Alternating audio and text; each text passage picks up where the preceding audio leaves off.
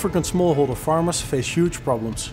Food demand is increasing, whereas it is ever more difficult for farmers to obtain high yields due to climate change, more irregular and unpredictable rainfall and soil degradation.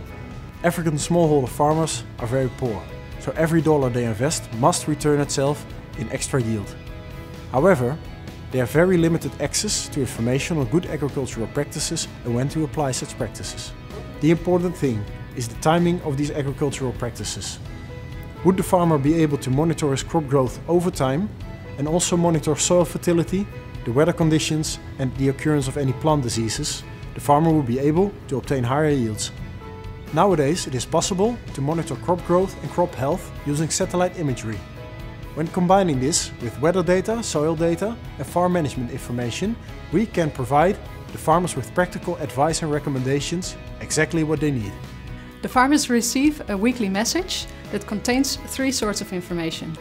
The first is information about the crop growth. This is derived from satellite data.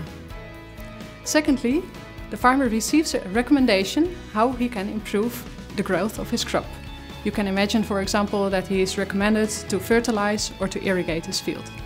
And then third of all, the farmer receives a weather forecast that is specifically for his or her area.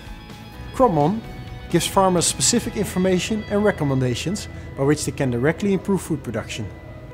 During the development phase, Cropmon is co-financed by G4AW and different public-private project partners. When the Cropmon service is fully developed, by the end of the project, a payment scheme will be introduced. Then the smallholder farmers can finance this information service themselves at a low fee.